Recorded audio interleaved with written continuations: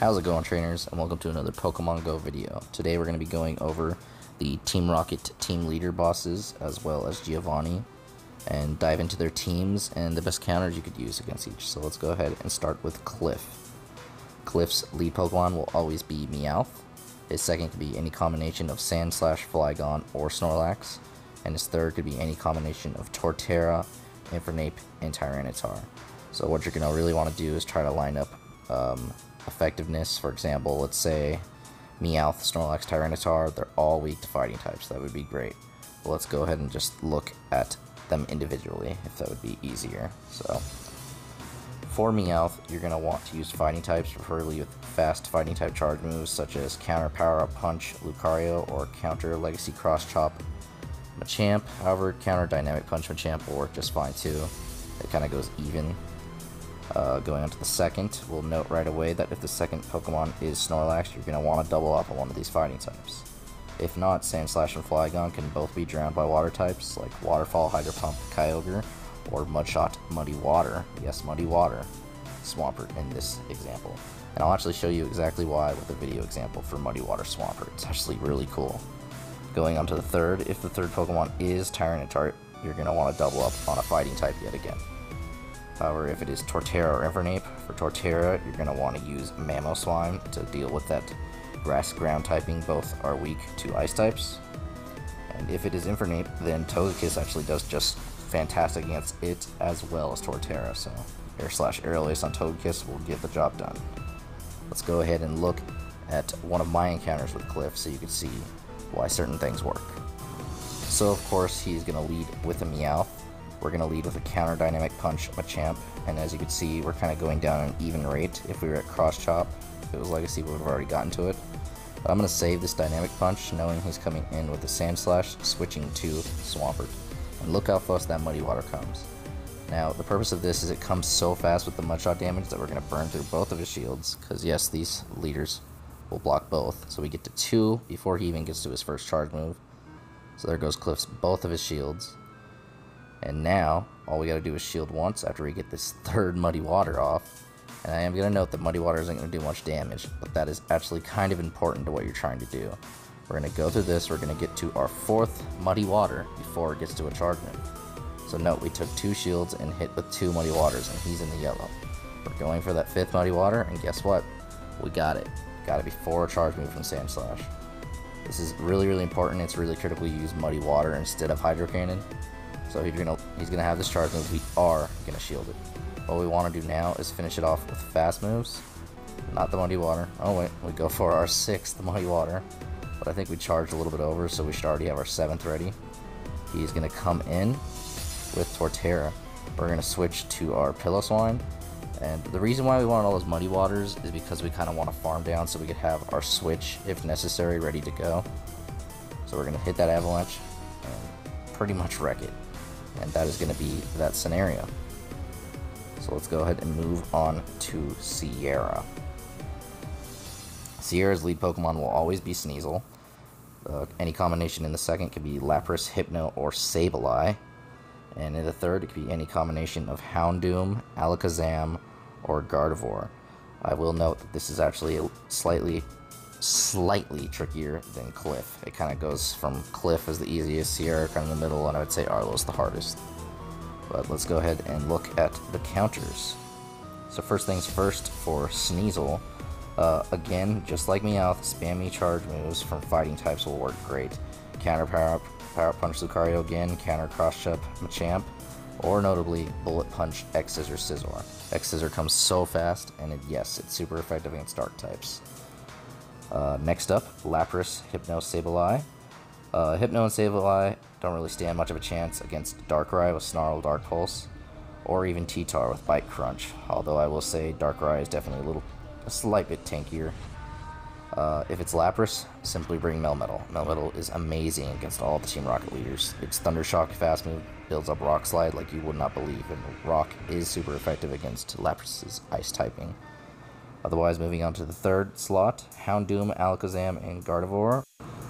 Metagross's Steel typing resists Alakazam and Gardevoir while dealing massive damage with its legacy move Meteor Mash.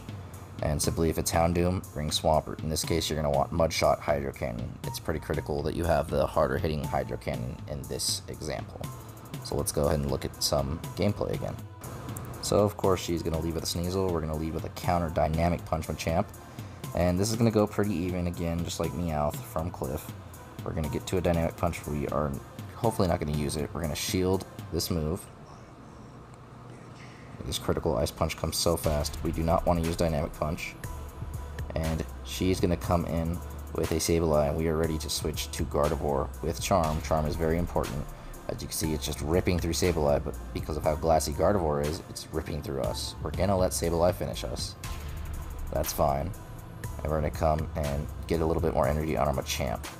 Hopefully anticipating that it is Houndoom, and it is, so we're going to go for these Dynamic Punches and try to get as many shields away as we can. We do have our Swampert in the back, or maybe Kyogre, I can't remember which one I used. Dynamic Punch taking that second shield. We're trying to go as fast as we can, get to that third Dynamic Punch, and we do. That's going to do super effective damage against this Dark-type Houndoom, and we did not even need the third Pokemon. It's really critical you get the lead in the second Pokemon matchup right. Moving on, we're going to take a look at Arlo, definitely the most difficult of the three. He leads with a Scyther, which is surprisingly good. His second can be Crobat, Gyarados, or Magnezone, and his third can be Charizard, Dragonite, and Scizor. What I would like to note is you can see there's tons of flying Pokemon, which is Scyther, Crobat, Gyarados, Charizard, Dragonite. Rock is crucial in this matchup. Let's go ahead and take a look. Of course, his lead Pokemon, Scyther, is a bug flying type, so has a 2x weakness to rock types. Melmetal, I honestly gotta say, feels like the best thing against Scyther. Thundershock gets to Rock Slide ridiculously. You'll see it in the next video. And it just fires away, rips through shields, and does great, super effective damage. All the while, the Steel type resisting damage that's coming at it. If you don't have that, you could use Rock Throw, Rock Blast Golem. That'll do just fine as well. The second Pokemon can be Gyarados, Magnezone, or Crobat. Gyarados and Crobat share an extreme weakness to electric types, such as Thundershock, Thunderbolt, Zapdos, or Thundershock Wild Charge Raikou will do great. If it's Magnezone, bring Garchomp. Garchomp resists everything Magnezone has, and it's fantastic. As far as the third, we're basically going to have to play it off of whatever he has. If it's Charizard, we're going to want to use Regirock with Lock On and Stone Edge. If it's Scizor, use Charizard with Fire Spin, Blast Burn. And if it's Dragonite, use Dialga with Dragon Breath, Draco Meteor. So let's go ahead and see what I chose to use.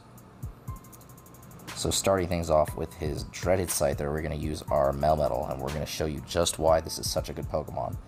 Its Thundershock is going to build a Rock Slide in about 4 seconds. We're going to get to that first Rock Slide, taking the first shield from team leader Arlo. You can see that he's causing a decent amount of damage against us, but that's okay, because there goes... Oh, he got to his charge move. We're going to give up a shield. But as you can note, we're about to take his second shield at being half health. Therefore, we should be able to get to 2 more Rock Slides that will hit. So here we go. We're going for that third as fast as we can. Here it comes. Bam, right into the red. Thundershock him away. Get to a 4th Rock Slide, just like I said, just before death. We actually charged a tad bit over as well. And Scyther is out of here, and he has no shields, and we still have one. Trying to get to that 5th Rock Slide to land one against Crobat, and we do. It's important to have a good Melmetal. If you have bad IVs in your Melmetal, you won't be able to do that, but I have good IVs. We almost get to that 6th, and we actually bought Golem to back us up. I did know I went ahead and went through this to see what Pokemon he had first, so it's a pretty good idea to do that. We're going to get to our Rock Blast. That's going to land, not quite killing, but doing enough. We're still in the green, and what has he got for us? He's got Scizor. We're going to get to another Rock Blast just before death, just to get some peck damage in there. And we have Entei in the back, ready and waiting. Yes, Entei might be even better than Charizard, if not the second best. I kind of like Charizard better because Blast Burn comes so fast. But here we go. We did not even need the second charge move. It's critical that you look at what they have beforehand if you want to have a perfect setup. So let's move on to Giovanni. I would actually find Arlo harder than him, but go ahead and let's talk about it. Persian is going to be his front Pokemon every time, and his second slot can be Dugtrio, Rhydon, or Hippowdon, and the third will always be Shadow Articuno. Pretty exploitable weaknesses: a normal, a ground type, ice type. Let's go ahead and look at our best counters. With Persian, spammy charge moves yet again to burn shields with fighting types are going to be the preferred method. Counter Power Up Punch Lucario, counter Legacy Cross Chop Machamp, and honestly I don't think Dynamic Punch could do the trick with this Persian. Persian's pretty good. And I actually really like Thundershock, Rock Slide, Melmetal in this matchup. For Dugtrio, Rhydon, and Hippowdon, drown them with water. Waterfall, Hydro Pump, Kyogre, or Mudshot, Hydro Cannon, Swampert. I really find that Hydro Cannon Swampert is excellent against this, and you're going to see why. For Articuno, it has a 2x weakness to Rock, so Smackdown Stone Edge Tyranitar or Lock On Stone Edge Regirock will do just fine. And yeah, let's go ahead and look at my video example. Now, we're going to lead with our Melmetal, oh my gosh, into his Persian. And you're going to see that these Rock Slides come so fast. We're going to burn through his shields. He's doing a decent amount of damage. He's already gone through a little over a quarter of our health. But what's really exploitable with these leader bosses, they have a bit of a delay after you fire a charge move against them, and they don't really attack. So we're going to get to our second Rock Slide just after he starts attacking again. If you notice, there goes his second shield, and he's not attacking there. We're almost to a Rock Slide. We've taken both of his shields. We have another Rock Slide coming. This will land. Boom. Get him to half health. Trying to get to that fourth Rock Slide. Can't quite get to it. But he did his job. We're going to come in with Swampert, and we'll shield whatever comes at us. We're almost to the Hydro Cannon. Here comes a charge move. We are going to shield it. Hydro Cannon comes just as fast as Rock Slide on Melmetal. So here it comes. Almost finishing off the Persian, and the delay allows us to fast move it away while getting some energy for our next Hydro Cannon. He's coming in with a ground type no matter what, so we had the Hydro Cannon ready and waiting. He has no shields. He's down to half health. 3, 2, 1. Another Hydro Cannon. Goodbye, Rhydon. Next up on the plate, we know we have Articuno. That's what's great. We know we have it. We're building up to a Hydro Cannon. At this point, we just want to do as much chip damage as we want, and we want to save our last shield for our Rock type in the back, no matter what. Just save your last shield. Here comes another Hydro Cannon. We've gotten to 2, I think, against this Articuno. Doing just chip damage. Doesn't do super effective, but chip damage is tip damage. We'll take it. We almost got to the third, but here we go with our Smackdown Tyranitar. We will shield whatever comes at us, or we'll just get straight to our Stone Edge and finish off this Articuno and beat Team Rocket boss Giovanni. There you go, guys. I hope this helps. I really recommend that you go ahead and look at their teams beforehand and build it up based off what they have. Thank you all for watching. Please like, comment, and subscribe, and I will see you in the next one. Bye, guys.